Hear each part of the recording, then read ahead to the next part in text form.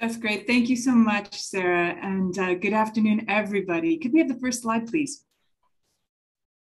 We're gathered together at a conference called Modernisms Inside and Out. But I was thinking that if I wanted to work with that phrase so that it captures what I want to share with you about Emily Carr's landscapes, I'd be tempted, at least at first, to give that phrase a kind of temporal spin, something like modernisms then and now, probably. Because a point that I want to make about Carr's landscape paintings is that they don't just reflect the modernity of her time, though they do that, but of ours as well. And more specifically, what Carr achieved in her late oil and gasoline landscapes is germane to us now as we endeavor to reckon with the repercussions of her modernity. So, what was Carr's project? She wrote in her diary that her goal was to capture the hum of life that binds us to the world. In works like the one that I'm showing you from 38 or 39, she was trying to give pictorial form to her experience of, and I'm quoting her, a breath that draws your breath into its breathing, a heartbeat that pounds on yours, a recognition of the oneness of all things. So language like that came to Carr as she was reflecting on her hours in the forest or at the seashore.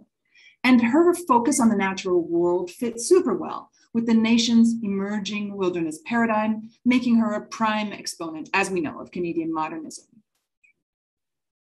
By the postmodern 1990s, however, Carr's thinking on those matters was increasingly dismissed as a doomed instantiation of an obsolete, naive, and misguided romanticism.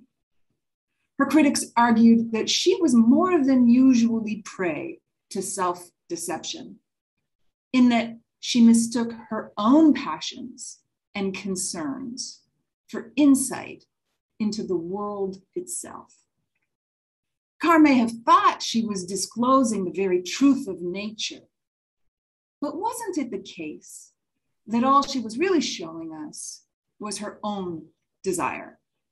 How could we take seriously her belief in the oneness of all things when the rapidly industrializing world that she was living in heaped alienation upon alienation?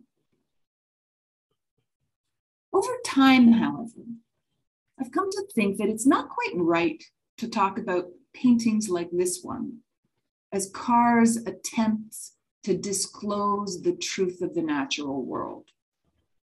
Now, that may have been her starting point. Next slide, please.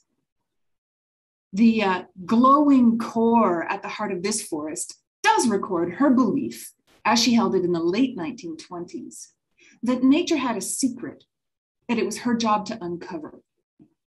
But actually, it didn't take her very long to get past that idea. And by the time she was painting works like this next one, next slide, please, Carr's project was quite different, as you can see just by looking at the work. Her art wasn't so much about revelation as it was a means of sharpening her awareness of an immediate and really quite a reciprocal presence of herself and her world. So what do I mean when I say that?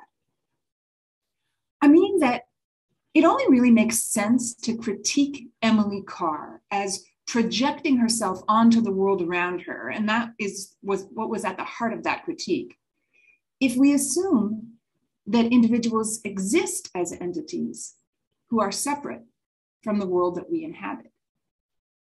And that, it comes to me, is a very modern assumption.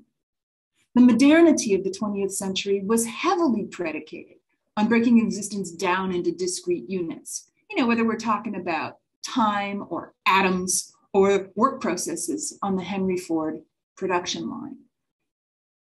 But today we see the pendulum swinging in the opposite direction. We're moving towards networks, ecologies, interconnectednesses.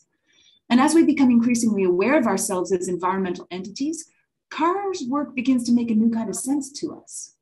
not as a projection of human desire onto a natural world that she was alienated from, but an expression of our own human imbrication in the meshwork of existence. So am I talking about Carr as an environmental hero then? I certainly wouldn't be the first to make that claim.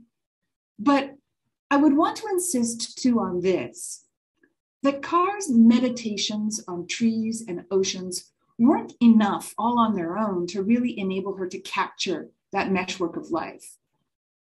She needed gasoline too.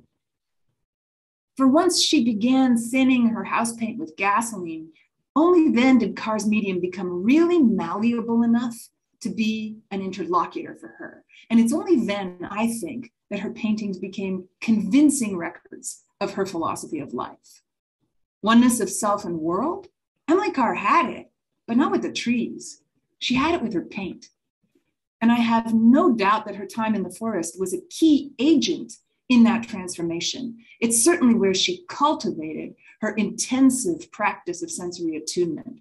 And it was that practice of sensory attunement that enabled her to appreciate the enmeshed nature of reality.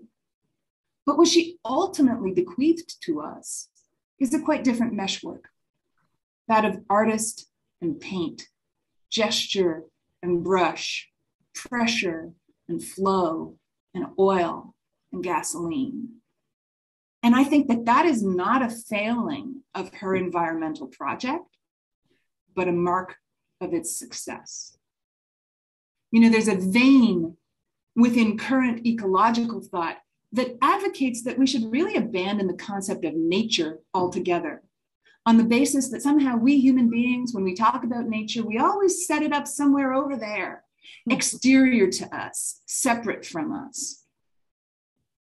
When the gas station and the hardware store intervened in Carr's production, they conjoined with her own agency to produce a refusal of the divided vision of existence that separates humans from our environment. In this case, the environment of her medium. Only now in this really late phase of our modernity are we really beginning to fully grasp the value of that insight. Our modernity now looks different from the modernity then, and part of that difference is, I think, exactly this 21st century recognition of the interconnected nature of existence. And so that's the aspect of Carr's landscapes that resonates most for me today. So in conclusion, if I go back to the actual title of this conference, Modernisms Inside and Out, I guess I actually do see Carr's landscapes in that title after all, because they prompt us to attend to our senses as one way of working through and overcoming the alienations of the interior self and the exterior world that modernity continues to inflict on us. Thank you very much.